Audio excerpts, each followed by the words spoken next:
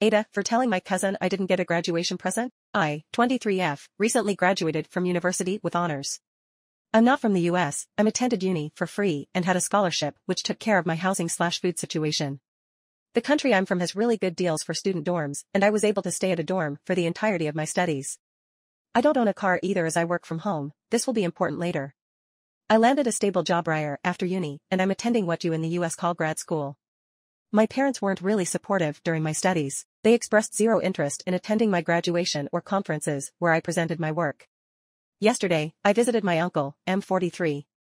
He took his children to Paris for a holiday and they had a blast, so I went over to see the photos, videos, hear how it was, etc. My cousin, F8, asked if I've ever been to Paris. I told her no, but it is on my list. She asked me why I never went to Paris, and I told her I never had the opportunity. Now, my uni friend, M24, was in Paris at the same time as my uncle and cousins, and they met by chance in a restaurant. My uncle knows my friend. My uncle is an interior designer and he designed my friend's mom's house after I introduced them, and my uncle mentioned they saw him in Paris.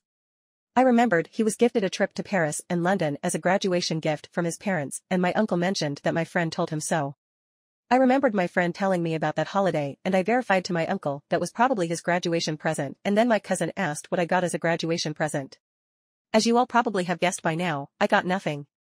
I'm absolutely not entitled to anything, but for context, my younger sister, F19, got into uni this year and my parents gifted her roughly $900 worth of gifts including shoes and jewelry.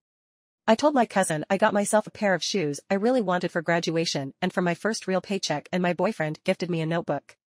My cousin looked really sad and told me that's really not enough for something as big as a graduation. My uncle looked really upset too, and I just switched over to another topic. This morning, I got an angry call from my mother. She called me an ungrateful brat for demanding a gift for doing what was required of me to do and asked if I want a participation trophy. She also mentioned my uncle suggested they buy me a car, something I never wished for or expressed wanting, and said if I want a car, I should work for it, a sentiment I agree with. I just hung up because I didn't have it in me to deal with her. By the way, English is not my first language, sorry for any mistakes. So Reddit, AITA?